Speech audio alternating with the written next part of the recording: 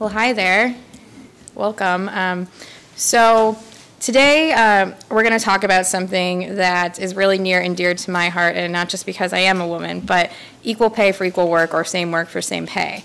And tomorrow actually marks 7 years since the Lilly Ledbetter Act was signed into law. And unfortunately, we still have this issue with equal pay in the state of Iowa and nationally. So I've been working with the Iowa House, and I know the Senate is about to talk about what they're about to do with equal pay.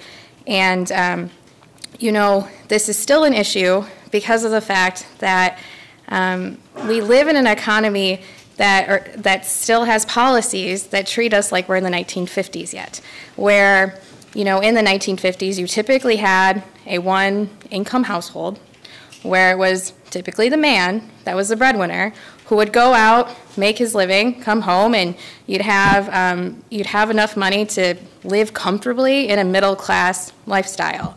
Well, today that's not the case, and part of that reason is because since the 1980s, our wages have really remained stagnant, and now you really do need two people in the household that are coming home being the breadwinners, and even then they're still struggling.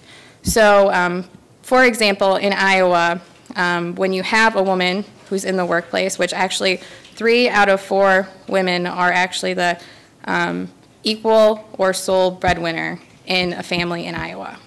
And when you're making 77 cents on a dollar to a man's dollar in the state of Iowa versus nationally, it's actually 79 cents, so we are actually below the national average in Iowa. A woman in Iowa loses out on average about $11,000 a year. And that is significant when you're talking about working families and a middle-class income. So we need to make sure that we have policies that are starting to update these 1950s workplace policies and what we have on the books right now to make sure that our families do have a chance to make it, and not just make it, but to have a life. Because, you know, you can go out and make a living, but if you don't have enough to actually end up having a life, what's the point? And I hope we end up getting bipartisan support, because quite frankly, I'm really, really tired of Republicans talking about family values, yet not supporting policies that actually value families. So the policies we're about to propose, and I know the Senate is about to propose, are going to tackle those and hopefully update our policies and make sure that working families actually have a shot again. Thank you. I'm Senator Tony Bisignano, the Chair of Labor and Business, and to echo what Representative Finkenauer has talked about in the spirit of the Lilly Ledbetter Act, which was passed 7 years ago. Tomorrow, the Senate will have a Senate Study Bill 3071, which will address the issues with wage disparity. And one of the things that we're going to address is the prohibition of employees being able to discuss their wages without being disciplined or discharged. Also, we're going to establish a task force to study the extent of discrimination. Even though Iowa has a law on wage disparity, on unequal pay, we believe it's still a very serious problem in the state of Iowa. This will gather us the information that we need so that we can address it further, and that we can enforce what we find to be the pay inequity in many, many workplaces. So this will be a bill we will be moving out of the Labor Committee next week, and I'm looking forward to having that discussion on the floor. And as Representative Finkenauer has said, we have not had an opportunity to have many debates when it comes to working people in the Iowa House.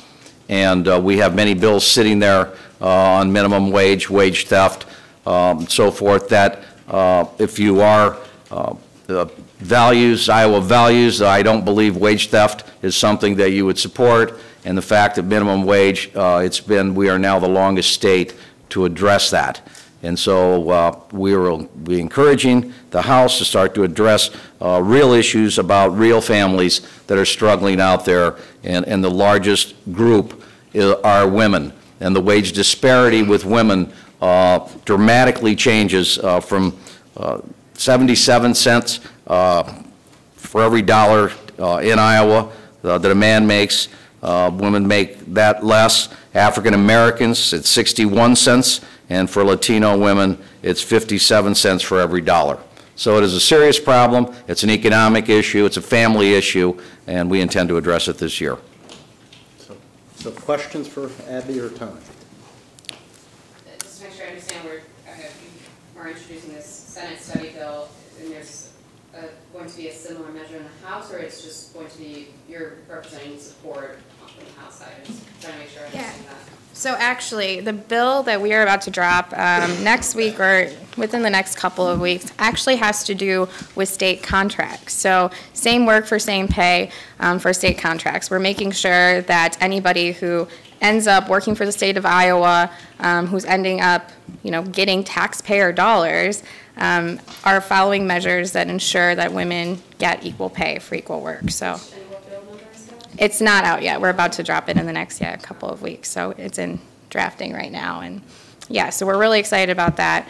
Unfortunately, like Senator Bisignano says, we don't get a chance to really talk about that all that much on the House floor, given the fact that our Labor Committee refuses really to get these bills even in subcommittee to talk about them. So we're going to do our best, and I'll be working with the Republicans, hoping that, like I said, it's a family values issue, and they like to talk about family values, but this is a bill that actually values families and has to do with our taxpayer dollars being spent in the right way. So I'm hopeful, and we'll see what happens. Senator, you said the state has pay equity laws. What is the current law, and why isn't it addressing this disparity? Well, the current law bans wage disparity. But the fact is we don't know where it is. It's trying to discover, because of the restrictions on employees' rights to discuss wages, they don't know that they're being discriminated against based on their sex. And so this task force, one, will help identify what the disparities are and where out there, and also the fact that employees can discuss without retaliation that that they're making less based on just their sex. That then will give the employee opportunity to pursue within the law, justice. So it just gives employees more strength to address what currently is illegal. Any other questions for these guys? Thank you. Thank you. Let me say the Iowa Senate next week will work on K through 12 education funding. As you know, the House cut in half the amount that the Senate had allocated to K through 12 schools. So we're going to work hard to get that done. We had our first conference committee meeting, the organizational meeting this morning at 9:50. So that's on the agenda for us. We are committed to doing our absolute level best to get this decided in time. The 17 funding is already 350 some days late. It was supposed to be established last year within 30 days of the governor's address, so we're already 350 days late on that, and we intend to be moving a fiscal 18 allowable growth bill through the committee process starting next week. So, so we're going to work through that. As you also know, we have sent a letter to President Obama relative to managed Medicaid or Medicaid privatization. That effort is continuing. I think there's some people on a conference call today talking with CMS about that issue as well. I think it's really clear this state is not ready. The department is not ready. There are just all kinds of problems out there in terms of executing this. We think it's time to stop, start over on this process, and look at some other alternatives. So, so those are the two issues that we'll continue to be working on next week. With that, we'll check with questions from all of you. Last year, the disagreement over basic state aid for schools dragged on and on. Why are you optimistic it's going to get resolved quickly this year? you know, we worked hard last year to come to a bipartisan compromise inside of the legislature, and that the extra time we spent yielded legitimate bipartisan compromise between the House and the Senate.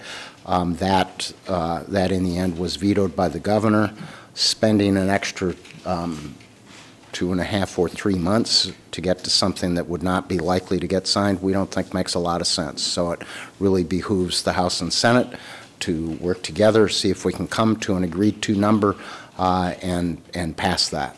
We think the House and the governor have shortchanged K-12 education. We think if you look at the last 40 years of the school aid formula, you will realize that the last 5 years have been the worst in the history of the state for K-12 education.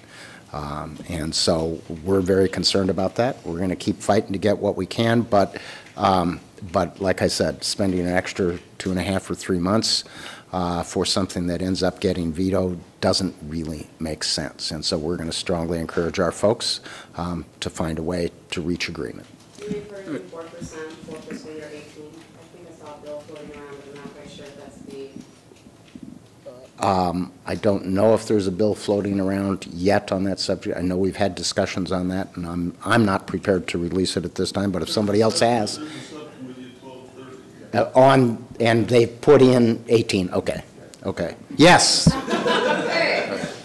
I wanted to follow up on that question. That now I'm not quite sure I remember your words, Joyce, on this, but I'm not sure that I would characterize this as hoping for speedy resolution of this. Going back to what Senator Gronstal said, because of the House Republicans not following the law, we are 350 days late in our statutory responsibility. I do hope that there is resolve of this fairly quickly now, but it has been going on too long. The Senate has consistently followed the law. The House Republicans have not. So you're not optimistic for a speedy? I hope so now. I just don't like the characterization that we might resolve this quickly because it's carried on It isn't for as long. It's 350 days. That's late. right. That's what my point is, yeah. Is there a possibility that the tax coupling and school funding issues will get joined together? If you approve the coupling bill that the House just passed, it would cost about $96 million in the current fiscal year, but it would give you an extra $55 or $60 million in FY17. Look, let's be honest. That's a fiction, and the House knows it. The House knows that. The House fully intends to couple again next year, pretending they're not going to, and that therefore we'll have more money. No, the House fully intends to couple this year and next year, and so there is no net gain in the next fiscal year. Because of federal deductibility, the $96 million that they get cut this year becomes a liability next year. And that's where that money comes Listen, I understand what you're saying, but then next year they are going to give away another $96 million. So there is no net to the general fund, okay? That's the fiction they've created by saying we will one time couple only for 1 year, not permanently. So we'll deal with the House bill when the House bill gets here. It seems pretty clear to me that it's not in the governor's budget. The governor has indicated that he's not interested in coupling on that point. But, you know, we take a good look at every bill that comes over from the House, and we'll see what they send us. But you're not going to coupling with K-12? I didn't say what we're going to do. I just said the governor has indicated that he's against this. And I think you know what happened last year on the things the governor said he was against. So at this point, will the Senate support this coupling bill, or you're going to make some changes to it, or more specific information about where you go? We will take a look at whatever it is the House passes. Doesn't sound like you're very in support of it, though. Well, I don't like doing things that I know get a certain veto. It doesn't seem to me to make a lot of sense. The governor doesn't have this in his budget, and frankly, the House Republicans have been a bit disingenuous by saying we're only coupling for 1 year. That's it. They fully intend to couple the next year as well, and that means another $100 million out of the state treasury, round numbers. As I understand it, you've been doing this for several years at this point. Yes, we have, and we have also a number of times over the last 30 years not coupled with the federal government on certain items. Is the issue here is just how tight of a budget it is? I mean, part of the argument is this is supposed to be really good for businesses, for teachers, you know, seeking some tax deductions. What about that kind of argument that this is supposed to be very good for Iowa? Like I said, we'll look at the House bill when it comes over here. The state Medicaid director gave an update this week about the progress of changing over to managed care. Was there anything that she said that made you guys feel better? You know, we can hear what we hear from the State Department. What's more important is what we hear from patients and from providers. And what we're hearing from patients is they can't get answers as to whether or not their doctor or their service provider has signed on with any of the managed care companies. So we continue to think this thing is a real mess. So here you are, a family with an intellectually disabled kid, and you're trying to figure out, are the services that they're currently getting going to be covered by a provider, and which provider of the three? And I don't think they're yet to 50% on all of the providers in the state of Iowa signed up with each of the three companies. So we think this thing is an incredible mess at the moment and not ready to go. It was clear to CMS that it wasn't ready to go on January 1st, and they pulled the plug on that. And we do not think, I mean, I guess in my mind, I'm not going to set an artificial benchmark, but if you don't have the vast majority of providers signed on with most of the three providers, this thing isn't ready to go. It's not ready for prime time. Your original question was there anything that the Medicaid director said in that presentation that eased our concerns? And my answer to that is no. Can you talk a little bit more about the budget targets that were released this week in terms of where there might be some specific cuts or specific maneuvers that aim to increase education spending or state aid to schools? Do you expect to release more information soon? We expect our committees to work through their targets that we have given them. We put more dollars into human services and more dollars into education than were in the budget, and less dollars in the other areas. So we expect our budget subcommittees to work through those. I encourage you to talk with them about what their priorities are in the budget. But we're looking for those kinds of investments that will grow Iowa's economy, that will grow middle-class Iowans' incomes, and that's kind of the focus of our budget, make sure we have a skilled workforce. So investments in education, we think, are an important part of growing Iowa's economy, and that's probably our biggest priority, after making sure people have access to health care coverage. Is there fireworks in your caucus over fireworks?